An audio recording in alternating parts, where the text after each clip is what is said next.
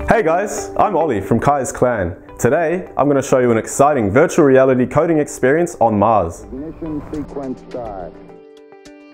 Kai's Clan is an exciting collaborative coding and robotics platform with AR and VR for kids aged 7 to 17. It was created so that teachers could have a more immersive, engaging way to teach coding. This is Kai. Kai's a versatile little robot. He works really well with students to solve a variety of real-world problems. We have an exciting mission on Mars here. Scientists predict a dust storm is coming. We need to send a rover out urgently to retrieve a fuel supply crate. If we don't get it back, our rocket ship can't return to Earth. It's almost time to show you our coding interface, but first, this is our Mars Discovery mission. This is the rover we'll be controlling today. We need to take that around here to the fuel supply crate, pick it up, and then take it back to our settlement. This is our coding interface. On the left, we have our coding blocks, just like Scratch or Blockly. In the middle, we have our run block, where we put our coding blocks to build our code. And on the right, we have a real-time view of what's happening on the adventure map. To start with, let's just code a basic movement. Let's get our rover to move forward 10 centimeters,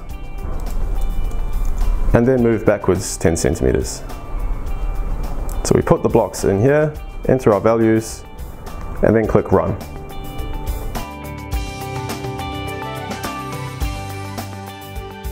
Now let's build the code to get that fuel supply crate back.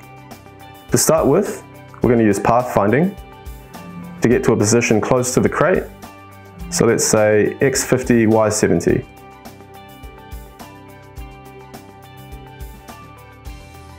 Next, we need to make sure our grippers are open so that we can grab the crate. Then we need to go to the position of the crate. We can use this block here, which lets us stop at a short distance so we don't crash into it. And then we're going to use the position of the crate. So we get that number 113 and find that here. Next, we need to close our grippers. I'm just going to copy and paste that block, change the value here. Once that's done, we just need to get down to the settlement here to drop the crate off. So I'll put a map mark here, and we can use that in our code.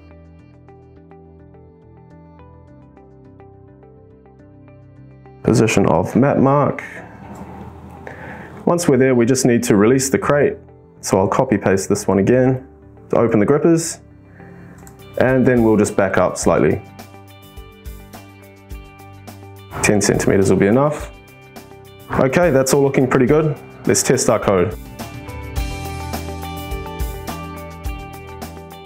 So here we go. You can see the rover's using pathfinding to avoid those cliffs, heading towards the ice.